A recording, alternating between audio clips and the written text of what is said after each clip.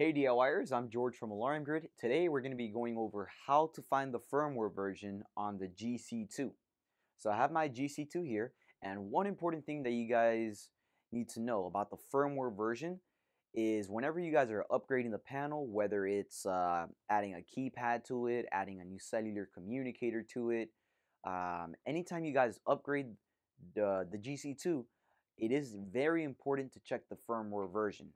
Why? Because if you have an old firmware version, whatever you buy may not be compatible with the GC2.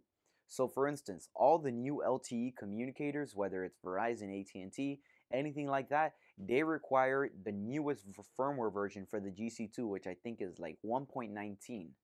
Now, if you have anything lower than that and you get the cellular communicator that requires the firmware version that's higher, it will not work with the system. So that's why if you have an existing GC2 and you're looking to switch companies or anything like that, it's always very important to first check the firmware version to see if you even need to upgrade it to get a new communicator. Um, Now, I'm just going to show you guys a quick way on how to do that. You are going to need either your master code or your installer code. Your master code is usually what you use to arm and disarm the system. Your installer code is what you would use to program the system. Now, yours may be different. My panel is defaulted, so all the codes I'm using today are defaulted.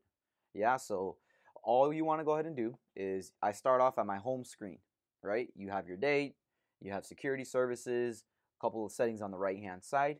I'm going to hit security. Then you go ahead and hit menu. Then you hit toolbox. This is where you can enter in your master code or your installer code. I'll enter in my master code, which is defaulted at 1111, and it brings up my toolbox menu. The only thing you need to do from this screen is hit the right arrow key and hit version.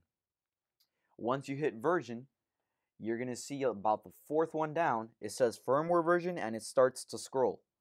You'll see mine, once it finishes here, it'll say V for version 1.19. Now again, this is the firmware that you need if you're planning on adding an LTE communicator, whether it's again AT&T or Verizon.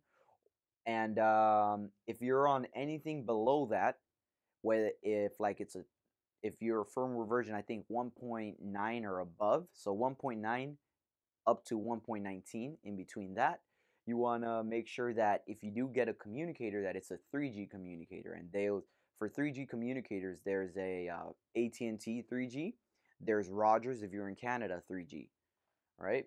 So mine automatically backed out. I'm going to go ahead and go back to that same screen, but I'm going to use the installer code this time. You'll see. I'm going to hit menu, toolbox. My installer code defaulted is 1561.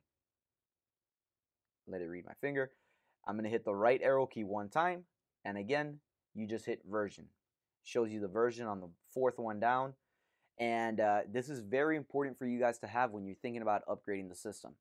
If you guys are adding a keypad to it, you also want to make sure that the keypad is on the same firmware version that the actual system is on. If they're not on the same firmware version, they will not work together, and that is a little bit frustrating for a lot of end users that that get the keypad on and are wondering why it's not working. Most of the time it has to do with the firmware version.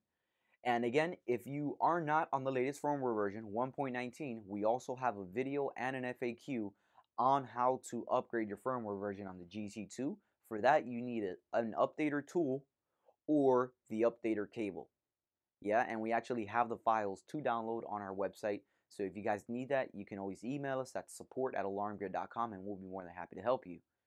And that was just a quick video on showing you guys how to find the firmware version on the GC2. And again, like I said, if you guys have more questions, just email us.